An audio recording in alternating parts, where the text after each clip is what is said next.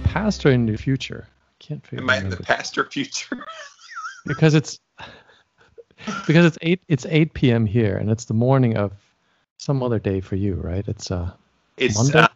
Sorry, I was like, what is he talking about? I'm very much in the presence, brother.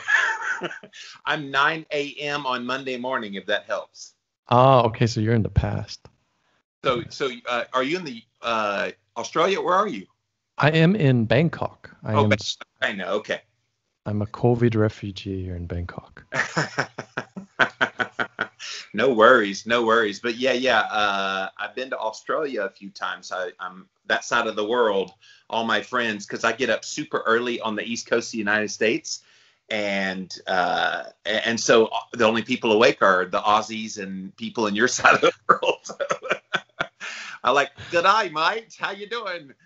So yeah, I am still awake, barely.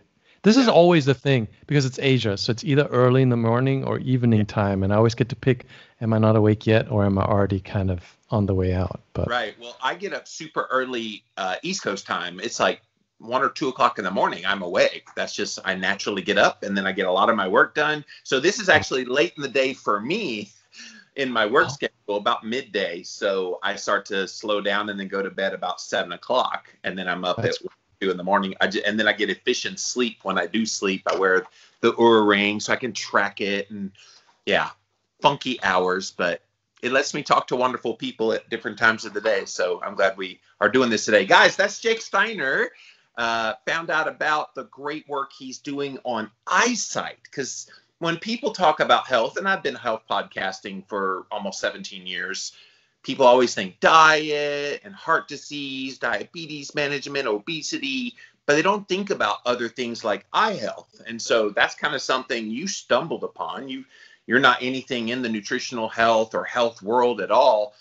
What did your guys say? You're a semi-retired stock trader and investor. So let's start there. How did you get interested in this subject of eye health?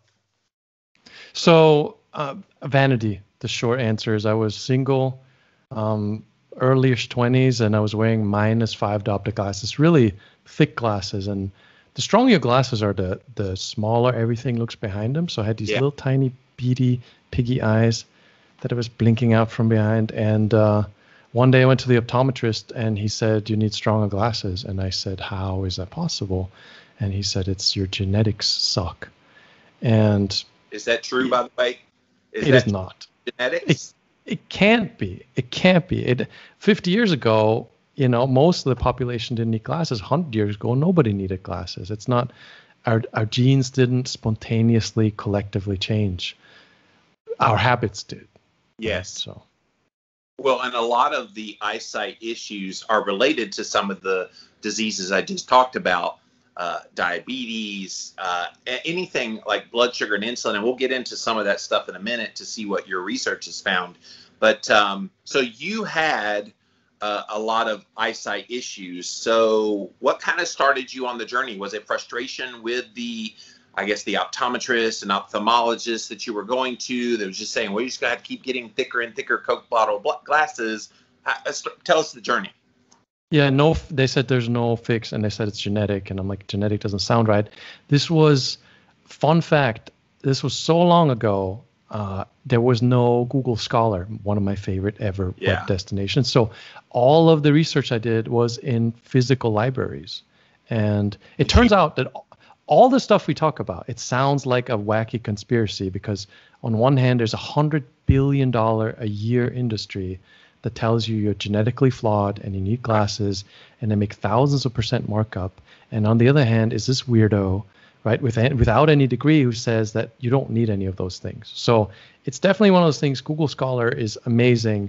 And it's really, really, really easy to find out that what causes nearsightedness, that you need glasses to see clearly at a distance, and how it can't be genetic, and to a large extent, how you can prevent all of this stuff from happening. So that's what I did. I went to a library. The answer is immediately apparent. There's something called near-induced transient myopia or pseudomyopia, which means there's a circular muscle in your eye that focuses the lens. And whenever you look at something up close, that muscle is tight. And you keep that muscle tight for hours and hours and hours, which is not really intended to do. Eventually it just spasms. It just gets stuck. It's called pseudomyopia. And that is the muscle keeps your eye in close-up mode. You don't have bad eyesight. Your eye's not getting worse. It's just stuck in close-up mode. That's all it is. And then you go to the optometrist doesn't tell you this, which if you go to scholar.google.com, you're going to get tens of thousands of peer-reviewed clinical search results talking about pseudomyopia. And instead they give you glasses which circumvent that spasm. Spasm's still there. The glasses just move the light back further in your eye. They have the side effect that your eyeball elongates, which they also don't tell you. But then next year they get to sell you stronger glasses, and the year after they get to sell you stronger glasses. Nobody questions it. I didn't question it till I was in my early 20s. And then you just end up in this place where you're a different person than you're meant to be, because you look at the world through this round or square little piece of glass, and you become more cautious, you move more carefully, you have to look at the ground when you're walking, you communicate with people different because your head is stuck in this forward position. It's a whole thing that I'm fascinated isn't a bigger topic. Hearing you talk about kind of how the doctors gave you an inevitability of what they thought was going to happen, it's genetic and there's really nothing you can do about it. It sounds very familiar to a lot of the people I've interviewed here talking about diabetes. It's just going to get progressively worse. There's nothing you can do about it. No amount of diet and lifestyle change is going to help. Da, da, da, da. And it's amazing to me when you have real life examples like yourself with Eyesight, like other people when it comes to managing their A1C for diabetes. It's bullshit. Like these doctors telling you, it's just not true. And yet how many people just blindly, all pun intended, trust these doctors that what they're saying is completely vetted out and it's not proven at all by the science. And it's a fun fact, my parents are both medical doctors. So I grew up in a household with two doctors, and it gave me an insight into how much this is a personal matter, because my mom doesn't like pills of any kind. She doesn't allow frozen foods. She doesn't prescribe anything to anyone unless it's a complete emergency. And my dad's the complete opposite. He loves pills as a solution for everything. And it really taught me that you go to a quote unquote doctor, you're still meeting a person and their preconceived ideas and their preferences and their ideas. It's not fact. It's a guy's interpretation of whatever he remembers. And the fun part about medical people that I try to teach my followers and listeners is they're just a consultant in your health. So if they're consulting you about your eye health, your diabetes, whatever you're dealing with, they're a consultant. They're not running the company, which is your body. You own that. You're the CEO and owner for life of the body. And so when you go to a consultant in a business, you're not giving them control of the business. You're saying, tell me how I can make it better.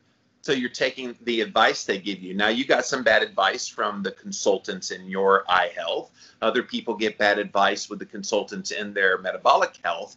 But people abdicate that responsibility to take control of ownership of their body. Okay, doctor, just tell me what to do. Oh, you want me to put on glasses that look like Hillary Clinton circa early 90s? Okay, that's what I'm going to do. And people do that. Sorry, Hillary. People do that. Like they just obediently listen. And you grew up with two medical doctors, like there's the white coat syndrome. And people just want to be told, which is unfortunate. I think we all have a brain for a reason. We all have cognitive thinking skills for a reason. We just need to use them. Yeah. And there's a level of intimidation involved there that I've found, because an eye exam, okay, if you go to an ophthalmologist, not an optometrist, not a guy who works in a shopping mall selling lenses, but an actual MD, proper ophthalmologist, get an annual eye checkup by all means. I'm not against it. Checking your nearsightedness, you can get a measuring tape and do that at home. It's all just how far can you see before there's blur, right? And 100 centimeters divided by however far you can see before there's blur equals the diopter correction of your glasses. You could literally measure this at home, and you can buy your glasses for 10, 15, 20 bucks online, and that's it. It's a simple process. You can buy over-the-counter pain medication that can kill you. Yeah. But then clear curved pieces of plastic are called prescriptions because Right. of millions of dollars in lobbying, and they call you a patient to make you feel powerless. And it's a whole, I think it's a really questionable practice, especially when it comes to eyesight and this whole thing. Right? That is something I never thought about before, how the language has conditioned us to play roles in this. Oh, well, you have a problem that needs a prescription. You don't need a prescription. You're a patient. You're not a patient. It just, that's fascinating, Jake. I never really thought of that before, and that has application across every aspect of health. So interesting analysis there. So you now run this website, endmyopia.org. So go check that out, you guys. And you do YouTube. You got a popular Facebook group, a forum, Wikipedia page. You're out there, and you've been out there doing this a while. What's it been like educating? I assume your target is patients, but is it the medical profession as well, the people, or is it just the end person that's frustrated by the failure of the medical system? So no patience, because your eyes are not sick or ill or broken. There's literally there is no medical condition. I keep waiting for the counter argument there, because it's a perfectly healthy eye doing what it's supposed to be doing. So let me reframe. The people that deal with this issue, that's your end target, right? Right, yeah. Almost 20 years now, and it started out as just being ignored, and then slowly it kind of became a little fringe thing, and then it started catching on, and I got a lot of hate. There were some bad years in there, where we were too small to be taken seriously, but big enough to where we caught the attention of optometrists who they went on a limb. I mean, there were lawsuit threats, there were threats in general, there was times where it wasn't that great. Now we're big enough to where for any individual practitioners, like just even our Facebook group alone is like 20 some odd thousand members. Like our website had 1.2 or so million regular visitors last year. So now they've gone away for the most part, and now it's slowly becoming like an increasing bit of curiosity. Well, we've seen the same thing in my category. I talk about ketogenic diets, and it was the same thing. Like when we were small ball, they were coming at us hard, and I've been at this for 16, 17 years. So back then it was really bad. Oh my God, you're going to clog people's arteries and da-da-da. But now the research has come along and supported a lot of the things that people like me and others have taught about. And now there's mainstream acceptance of keto as a popular kind of way to lose weight, but it's more than that. And so that's cool to see that at first you were getting some of those arrows. What was the pushback initially about the work that you were promoting? What were they saying? It was amazing. It was unbelievable, because they literally said that I'm wrong in what I'm saying the causes are of nearsightedness. And I'm quoting their peer-reviewed medical journals, like Ophthalmology and I'm quoting their research, right? Because there's academia, which figured all this out. And then there's what I call retail optometry, the people that sell you glasses, who just said this is not true, and I'm literally just I'm quoting your stuff. And then it turned into just, because a line, right? That stuff is not unquestionable, but as the science is pretty good on that. Me then saying you can reverse it is a valid debate, right? Because there isn't enough science. There are tens of thousands of anecdotes of people who've done it, confirmed by the optometrists, but it still is, I'm willing to accept somebody going, you're out there, right? I'm like, but it's better than the guys who say nothing can be done, we don't want to hear it.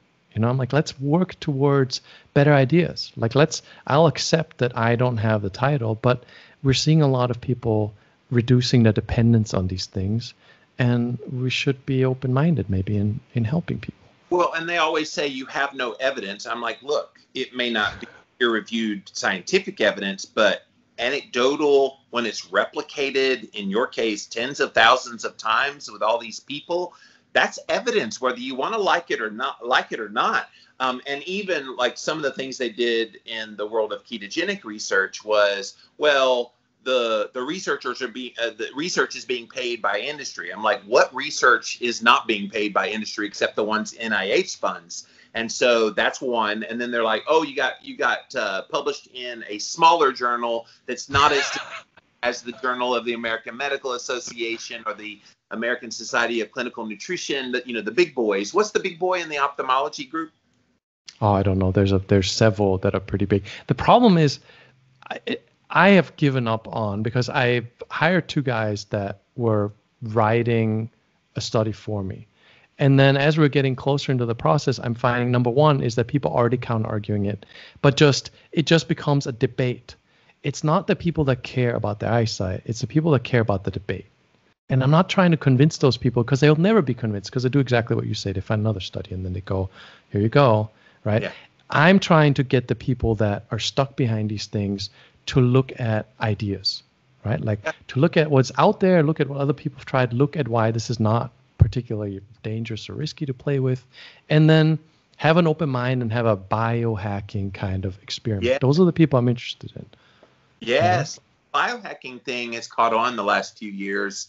You got people like Dave Asprey and Ben Greenfield, and I dabble in it. There's a lot of people out there really promoting it for a variety of reasons, mostly brain health, just general health. But I'm not seeing a lot of people talk about biohacking in the context of eye health. And so I'm glad to hear that you're kind of leading that charge.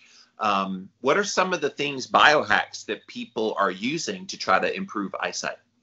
So it's really easy to do. That's the thing. Like, it's generally the interest level isn't that high because there's a quick fix available, right? Like keto will have a measurable impact on your well-being and reduce pain and fix all kinds of potential issues. Whereas eyesight, you pop in contact lenses, you're good. So in general, there isn't really a strong motivation unless you're into sports, unless you need it for your job, you're a pilot, or unless you just don't like to be dependent on things. A lot of people are like, yeah, whatever. But fixing your eyes is shockingly simple. I mean, the main point of fixing your eyes were weaker glasses, slightly weaker glasses, just a little bit. So let your eye do the job, because your eye has a built-in mechanism to readjust itself. So if you introduce a tiny bit of blur, not to where you can't see and drive and recognize people, just a little bit, 3 or 4 months, that blur's gone. And then you reduce them a little bit again. So, Jake, would that be because it's producing kind of a hormetic effect? It's a stressor on the body, but a good stressor that then the body goes, okay, we can correct that. The eyeball is this fluid-filled ball of tissue. So it's never perfect, right? But just it can't be, because it has to be perfectly shaped. The light comes in through the front of the eye, through the lens, focuses on the retina and the back of the eye. So there's this ball, fluid filled, and it's never perfect. So it has a built-in mechanism to continue to always readjust itself all the time. Like, so what it does is it takes the light that hits the retina and goes, is the light perfectly focused on the retina? And when you wear slightly weaker glasses, you have some of that light not focusing perfectly, but a little bit in the front of the retina, just a little bit. And that's enough for that mechanism in the eye to go, I'm too long. So is the assumption. We don't know this. There's not enough scientific evidence, a study that the mechanism, absolutely, but that we don't have 200 people that wore weaker glasses for 5 years and we have before and after axial length measurements. But the strong assumption is that it's this mechanism that's most likely responsible for why is it that after 3 or 4 months that I'm wearing slightly weaker glasses, my vision's perfect again, right? The other possible explanations certainly, but that's our most likely working theory. And I've dealt with people who measured the axial length before and after and seen a reduction, but there's still enough debate where I'm like, I'm not putting my name on that as a certainty. But it appears it's that mechanism that works. Have you guys tried the Paleo Valley beef sticks? These beef sticks are 100% grass-fed and grass-finished. And many of the grass-fed beef sticks on the market today are actually finished with grains. They use beef sourced from small domestic farms in the United States. They only use real organic spices to flavor the beef sticks versus all the conventional spices sprayed with pesticides and other natural flavors from GMO. They also ferment the sticks, which creates naturally occurring probiotics, all great for your gut health. And best of all, they taste amazing. Again, they're Paleo Valley, my favorite beef stick on the market today. Go check them out, you guys. PaleoValley.com. Use the coupon code Jimmy at checkout for 15% off your first order. Paleo Valley beef sticks. And that sounds amazing. And I wonder, have you done any research into the role of like hormone control in conjunction with the weaker glasses to really speed up that process? I know anecdotally, a lot of people that listen to my podcast and follow my work, they go keto and it lowers their blood sugar and insulin levels. And it seems that that has a positive effect on eyesight, that people that were wearing glasses, getting worse and worse every year, getting more expensive prescriptions every year with the 3,000% markup, like you were talking about, just keep doing that. And then suddenly they go keto and they're like, wait, my eyesight didn't get worse this year. What happened? And that's not even using the weak glasses part yet. That's just nutrition changing them hormonally. So if you looked at any of the research that kind of combines that weaker glasses theory with like getting hormones normalized? I always say the body's a system. We have this weird, a lot of people still have this weird idea that things are separate. Like your eyes are separate from how you the rest of you functions. Your diet is separate from all connected. If you have an insulin spike, your eyesight will be worse. If you start measuring your eyesight, you can really measure how far you can see before blur starts. You have a pizza and drink a big bottle of Coke, which your audience probably doesn't. But if you do, you're likely to be able to measure your eyesight having gotten worse during that insulin spike. Well, just as an example. So connected system, you know? So what's going on there? Talk about what that is. When the insulin spikes and you start to get the blurry vision, what is that? I don't know. Oh, okay.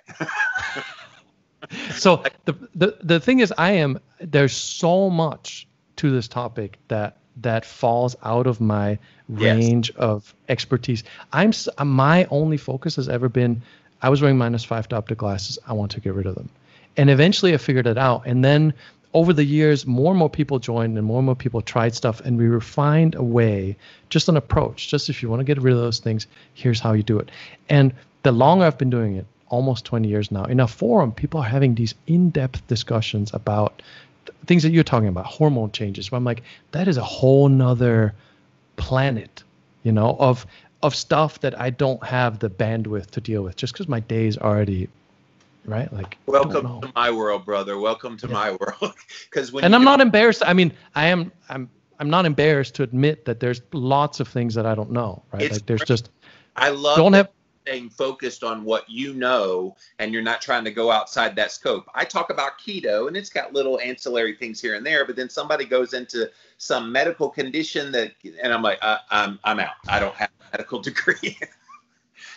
And even like nutrition in general, like I've had great conversations with people that are heavily into nutrition, that have degrees in the stuff. They know so much stuff. I'm like, I respect that, and I will hand that part of the conversation over to you, because it's its own field, right? I'm fascinated, and when these things come up, and you can have vitamin deficiencies and mineral deficiencies that affect your eyesight, absolutely. You know, where I say get a blood panel, I make sure if there's deficiencies, address those. Oh my gosh. They're probably not only affecting your eyesight, they're affecting, you know, all the bits. Vitamin E, vitamin D, I mean, there's so many, we could go down the list that directly impact your eyesight. So I love that you acknowledge the hormonal effect, the nutritional effect, the nutrient deficiency effects, because all of it matters, you guys. Like if you're working on your eyesight, it's not just a physical exercise that you do using the weaker glasses. It's a totality of a lot of different things. What's something surprising you've come across in your research that you're like, whoa, I didn't know that would have an effect, but it's had a profound effect on eyesight? Lighting. Lighting is huge. Yes. Lighting is huge. As I got bright lights in my eyes while we're doing this. Yo, wow. That is a setup. That is a setup, brother. Yeah, fluorescent lights, narrow spectrum lighting, just a lot of artificial lights. And again, measurable impact. Like you can measure the distance, how far you can see before there's blur.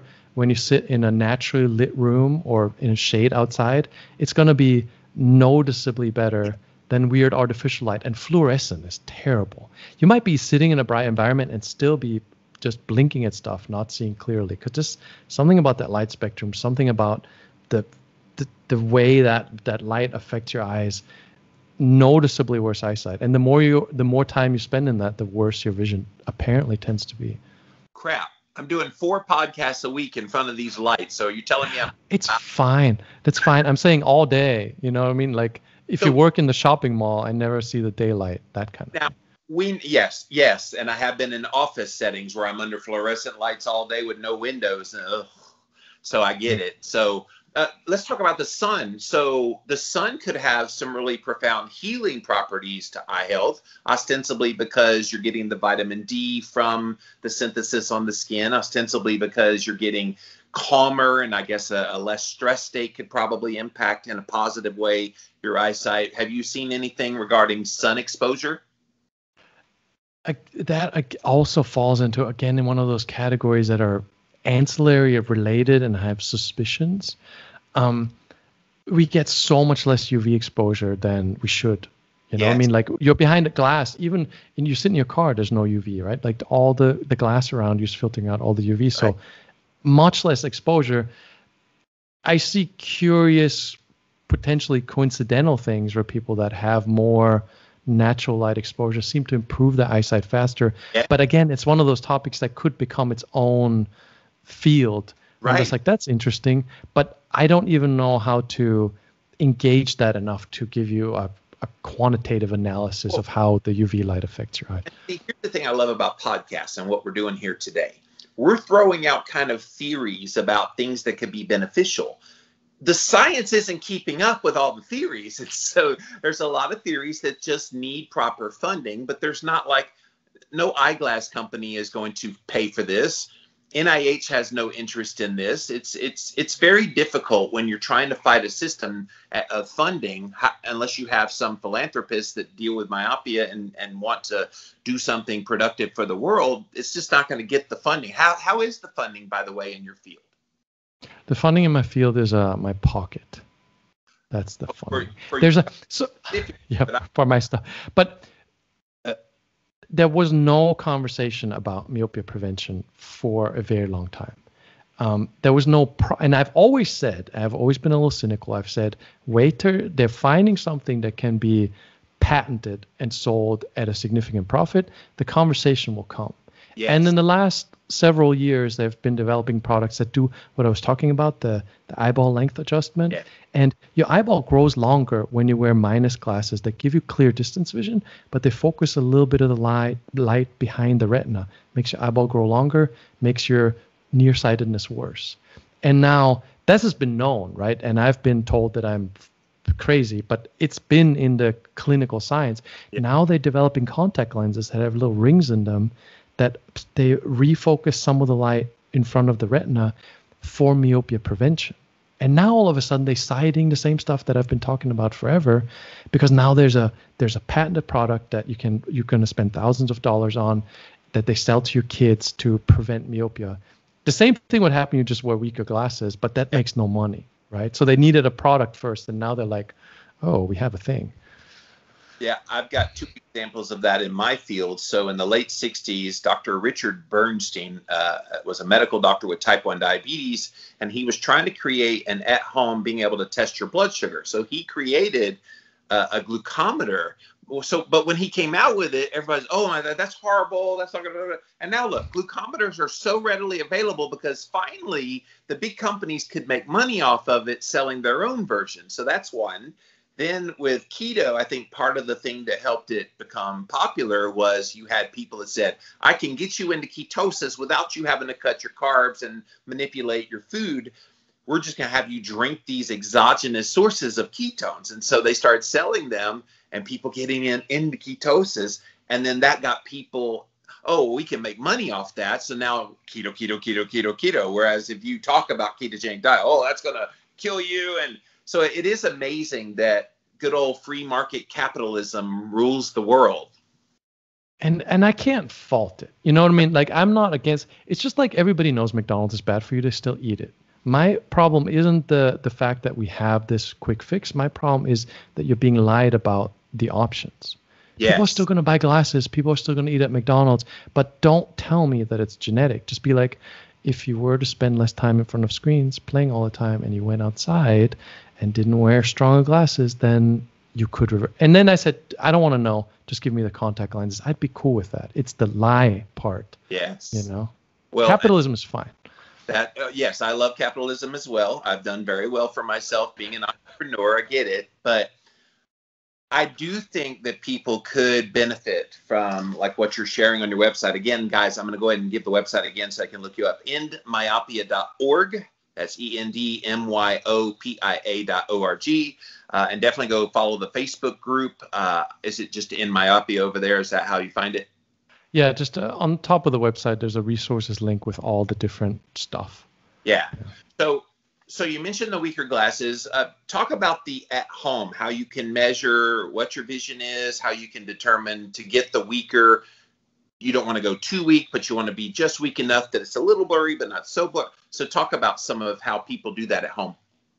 It's super interesting, by the way. If you're curious about this, the way to get into it is just buy a measuring tape. We also have an app. The app can measure from the camera how far your face is from it. Does the same thing. It's not great because it's developed by my wallet, and I don't have the kind of budget that. What's the app called? It's called Measure, and MEOWSURE. It's also on the website. Just okay. The link is there. And basically, the front-facing camera of your phone knows how far you're away, and it shows you the distance, and you can change the measurement from centimeters to inches to to diopters. So you can get a direct output of how strong your glasses have to be. And the way it works, and the optometrist does the same thing conceptually, is hold a book in front of your eyes where you can see it perfectly clearly, and then slowly move the back. Yeah, that one, for example, that's a good book to try. And I don't know. So you move it back a little bit further till the text becomes the tiniest bit blurry, just changes in any way. And then you measure the distance from your eye socket to the text. That's the degree of your myopia. Wow. 100 divided by the distance is the power of your glasses, right? So if you can see 50 centimeters, 100 divided by 50 is 2. So your glasses would have to be 2 diopters to have perfect distance vision, right? If you're not into math, like anybody says any math, I'm already confused. But it's so simple. 50 centimeters, 2 diopters. And then you hop on Zenni and you buy yourself some 2 diopter glasses. You have perfect vision. You get some minus 1.75. It's not perfect anymore, but it's still really close. And then you start comparing. I'm sitting in a room with natural light. I see perfectly fine. It's dark and I've been binging Netflix for 4 hours. I can't see that well at all. And you start relating to your eyesight more naturally than overcorrected, super powerful glasses all the time. You always have perfect vision. It's like being on drugs that make you feel no pain. You know what I mean? Like it's eliminating your feedback from your body going, hey, this wasn't great for me. That 4-hour Netflix thing, not super great. Because you keep throwing on those super strong glasses and you just can't tell. Well, and there's the thing, like once you start healing this and you wear the weaker glasses for the few months, but by the way, before I get into my next thought, if you do that for a few months and you get improvement, do you then go down a little more and do it all over again for another few months? Or do you have a washout period to try to let your eyesight get used to this being normal? How does that work? So the devil is in the details. Like the level of discussion we're having right now is like me saying, if you lift weights, you're going to get stronger, right? Like it's accurate, but if you really want to get into it, there's a fair amount more detail that you probably want to explore before you go buy any glasses. It's super worth to pretend it's a little course, right? And you spend a few weeks just immersing yourself because you're literally talking about retuning your vision. Yes. I don't recommend you just go right now, buy yourself some weaker glasses. It's the premise. It's the principle. You are going to want to mess around with more stuff. Like, for example, if you spend all day in front of screens, super bad for your eye to wear glasses meant for distance vision while you're just looking at a screen. So you would get weaker glasses just for all that screen use. It eliminates so much eye strain. Like it's so much better for you to say glasses just for this distance is all I need. So, but I don't want to turn this into a hostage situation where it's a 3-hour podcast. So I'm just giving you the basic highlights, but it's that idea. They can go to your website if they want to learn more and get all geeky. I will tell you, it was about maybe 10 years ago. I'm 49, so I was just about to turn 40, and I went to see a doctor because I was starting to have a trouble seeing far. So what's that? Nearsighted, right? And so I went, and he did all the normal, the optometrist, those ophthalmologists did all the normal everything. And, oh, you need glasses. And so I got into glasses, $250 later, you know, all the things. Do you know how much those cost wholesale? I have all the wholesale price sheets for all the brands. Like the most expensive ones. Well, there's some that are over $10, but you have to get real crazy. Keto Chow is a customizable shake mix that is also perfect for cooking and baking, giving you simple, nutritionally perfect meal options. Keto Chow. Make keto easy. Discover your favorite flavor at jimmylovesketochow.com. So I bought the $250 glasses and got the little yellow tint and some nice frame. I think the frame is kind of that's how they sell people. Oh, you're gonna look good and chic in your frame. I'm gonna just buy the frames with clear and you're good. But anyway, put them on, and I was getting massive headaches, and I was just not feeling well. I could feel like the physiological effects of that. I'm like, wait a minute, this might be helping my eyesight, but I feel shitty. Like, what's happening here? I ended up throwing them away. I just or stopped wearing them, and they just sat in my drawer forever, and I eventually threw them away. I never could deal with glasses. It was too much. I wonder if they did too strong of a prescription, which I guess in hindsight now, thank you. I'm glad, because I don't wear glasses. I'm 49. I see really well for 49. A lot of people start to see vision decline. But that was an interesting experience. So why did the headaches happen? Have you done any kind of research into that, or? Too strong is the most common thing. What they usually do is they put you in a dark room. Not everybody, but commonly. So in low ambient lighting, your pupils are dilated. There's a bunch of stuff that goes on that basically your vision isn't amazing. And then the chart is lit with one little light. So you're like worst case scenario. Like they're not putting you in a naturally lit ambient nice room with a nice quality printed chart a lot of the times. So worst case scenario. And then they don't tell you what they're putting in front of your eyes. They keep making it stronger, and they say this way or this way, this way, this way. And they keep dialing it up until you no longer notice a difference. Yes. So you're literally like, that thing is tightened all the way. And now when you walk outside into a nice, bright, normal day, and you put those things on, your brain, your visual cortex is like, something is not right about this. It's like, it's freaking out because all of the things that it normally would see, if you go back to the optometrist say you will get used to it. Right. So Jake, and you would, you know. So Jake, when people go weaker with their glasses, are there any kind of physiological effects like headaches and things that way, or what happens? What are some of the common things that you felt, number one, or some of the people and the tens of thousands of people as part of your group that they've reported? If you notice any side effects, you overdid it. The point of this whole thing is the eyeball is such a finely tuned mechanism that tiny inputs are all you need. Yeah. A headache is like you already are way outside of the boundaries. It should just be you don't even notice, except you're sitting in a dark living room and you're reading subtitles on the screen and they're not as clear as usual. Like that's the level. Like just a little tweak. Super common, incredibly common is people the first time around just overdo it. Like your first time to the gym and you're trying to run 10 miles. It's not going to work out, right? Like little tweaks. Yeah. Now you tell me. I tried to run 10 miles the other day first time and it just, no. Why? People throw away their glasses. There's all this crazy internet stuff, which is why I think it's fair for people to question this and it's fair for people to do their research, because there is that kind of talk out there, like Bates method, all kinds of stuff where they're like, you have to throw away your glasses and your eyes will fix themselves. Maybe, but on the way there, you're not going to have a great time because you won't recognize any of your friends and you're going to seem really weird and you'll have headaches and right. I mean, it's like your mom when you were kids. I don't really like medication. Stay with it. So it's kind of the same principle. Well, I don't really like having to do things like wearing glasses, so the body will heal itself. And I do think the body has a miraculous way of healing itself. But then there's things like the weaker glasses that can precipitate some of that healing. Yeah, you don't need to do it the hard way, right? Like I am the kind of person, I don't like to do things the hard way. My advice is always chill route is fine. So why isn't what you're teaching through your work more commonly known? And I know you're going to say there's profit to be made, and you kind of alluded to that right away in this conversation. But surely, like, you're doing your part. Like, do you feel like your voice is being heard well enough that people that want access to your information have access to it, and they still choose to go have glasses? So be it. Like, what do you think your impact has been?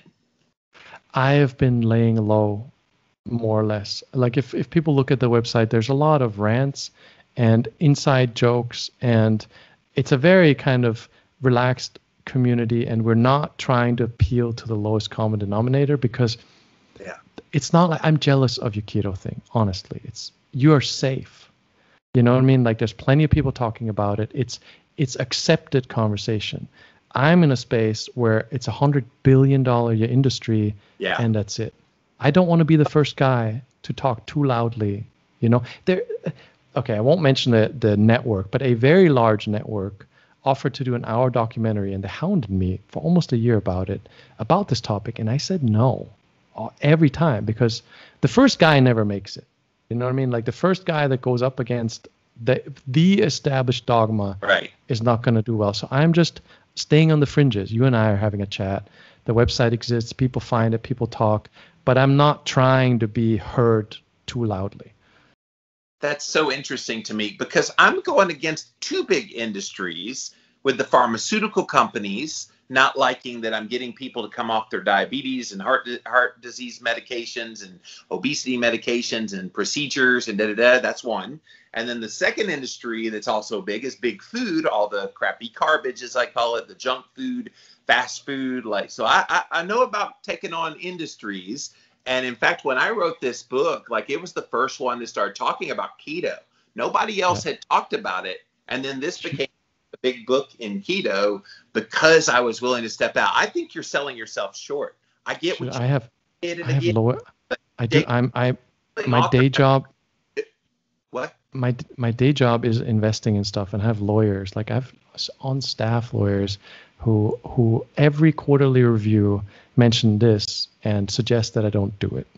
Wow.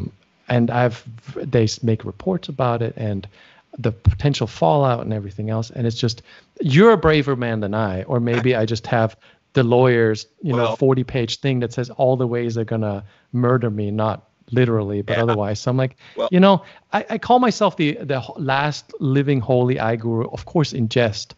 And there's so much joking in there and asides to not have this taken too seriously, because I just don't have I want people to find things and have ideas, but I'm not brave enough to go shoot at me, Well, and I don't know that I'm brave either. It's just, this is what I do. I have a passion for it. You obviously have a passion for what you do.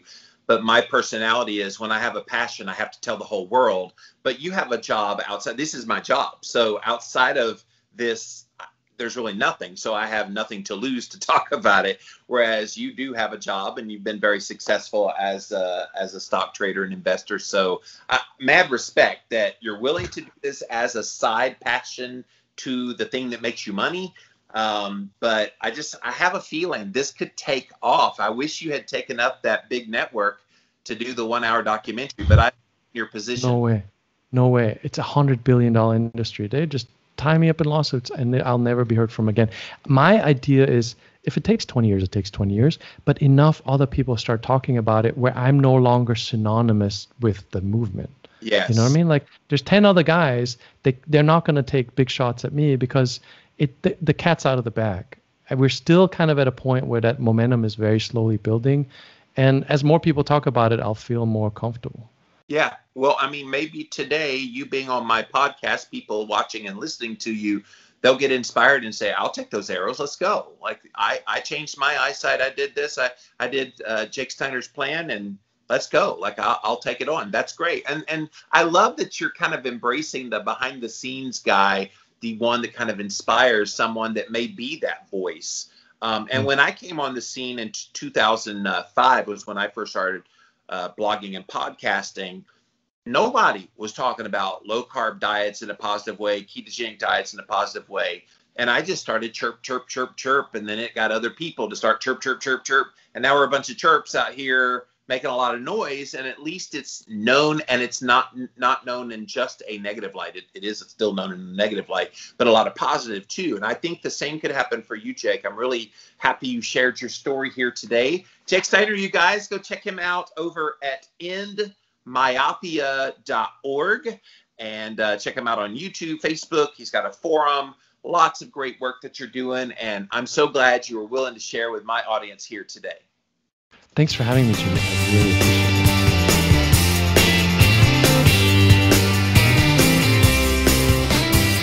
Hey guys, you know I'm all about healthy nutrition, and I have a brand new product I want to tell you about called Athletic Greens. This is not just a multivitamin.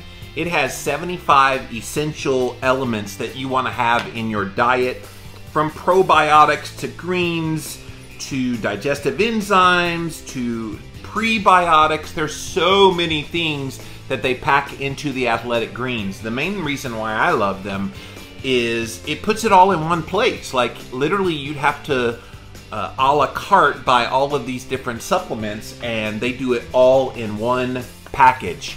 So if you go to athleticgreens.com/Jimmy, and you can get a special discount if you go there, and the discount is you get a free 1-year supply of their vitamin D as well as some of their travel packs. Go check it out, you guys. athleticgreens.com/Jimmy.